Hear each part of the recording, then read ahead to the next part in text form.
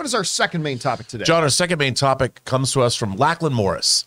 Variety reported earlier today that Keanu Reeves has left Martin Scorsese's and Leonardo DiCaprio's new Hulu show, The Devil in the White City, only 2 months after he was confirmed to be part of the project. Variety also reports that director Todd Field has left the project. Yeesh. I hadn't heard of the show before this news, but after reading the synopsis, I'm bummed that he won't be taking part. Is this simply a case of creative differences? Would love to hear your thoughts on the news. Thanks, and bring on the filthy. All right, thanks a lot for sending that in. And yeah, this is really unfortunate because it wasn't that long ago that we talked on this show about Keanu Reeves taking on his first lead starring role in a television series.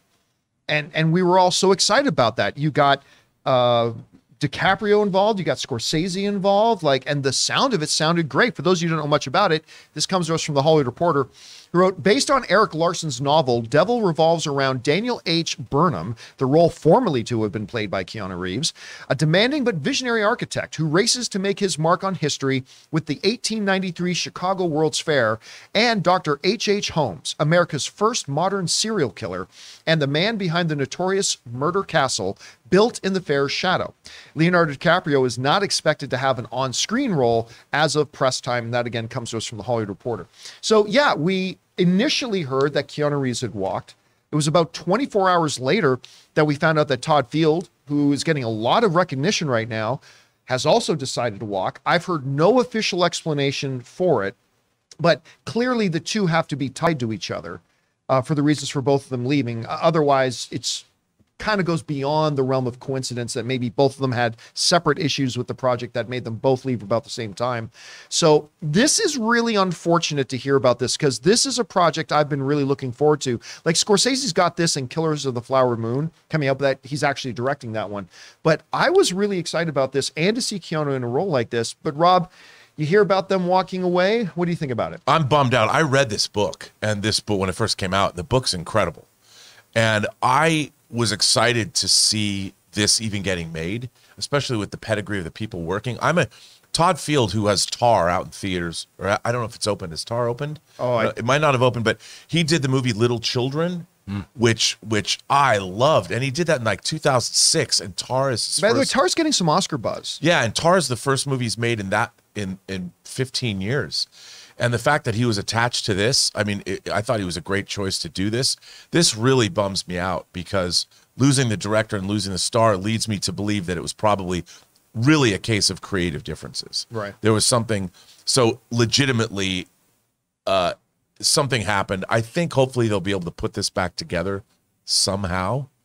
But I hope it happens. It bums me out that it's not. Christian, you hear about this again. I mean, today's theme seems to be directors leaving. What do you think about this one? It could be a lot of different things. It could be exactly what you guys are saying, and it could be one of these. Keanu Reeves is going to be a very loyal dude, so it might be one of these things that he's got this relationship with the director. Director's not happy. He's like, I'm going to walk two guys. That could be it. Yeah. That's part one. The other thing is he's in talks to direct his Berserker thing that he's doing, so maybe that's taking up a lot of his time, right? Maybe he wants maybe it was a scheduling thing. Could have been.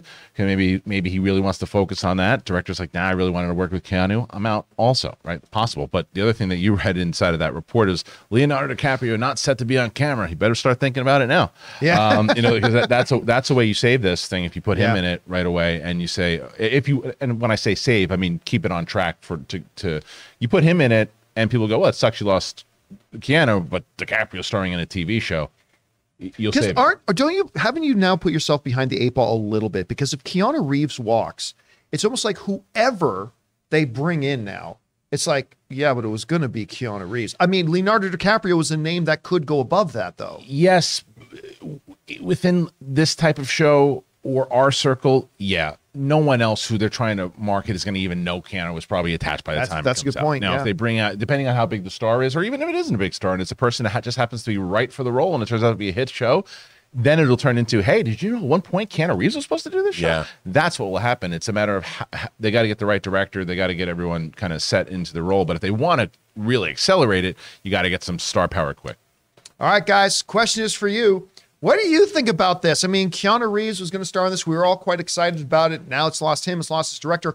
I'm still curious about the project. Fact of the matter is, it's still Scorsese and DiCaprio production, so you're going to have my interest, but I've lost a little bit of my enthusiasm now. How about you guys? Whatever you think, jump down to the comment section below and let us know your thoughts. We want to take a second to thank the sponsor of today's video, Manscaped. Now, guys, you know I love Manscaped. You've heard me go on and on about the Lawnmower 4.0 and that body wash. I love it so much. And so we got to ask, guys, have you started your spring cleaning yet? The carpets need cleaning, the drapes need dusting, and your lawn needs mowing, gentlemen. And you guys know Manscaped is more than just one product. They have a whole lineup of products to help you guys feeling, smelling, and looking your best. And so Manscaped is proud to present to you the Performance Package 4.0, which is the only tool that you need to keep your boys looking, smelling, and feeling good this spring. Now, to start off with, you get the Lawnmower 4.0. Guys, we have talked about this. What is wrong with us? Why have we for so long been using these terrible tools that were never meant for cutting our hair down there? The razor clipper things on our electric razors. That's barbaric, guys. You need the Lawnmower 4.0. And then there's the Weed Whacker. You guys have heard our own Ray Ora talk about this thing. He loves using it to get that hair in your nose and the ear hair. And then they offer lots of other stuff like the Crop Preserver. It's an anti-chafing ball deodorant and moisturizer.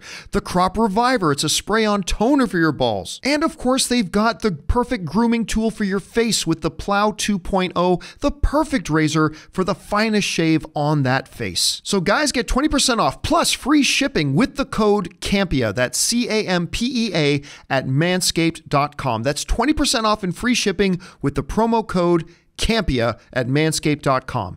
It's time to throw out your old hygiene habits and upgrade your life.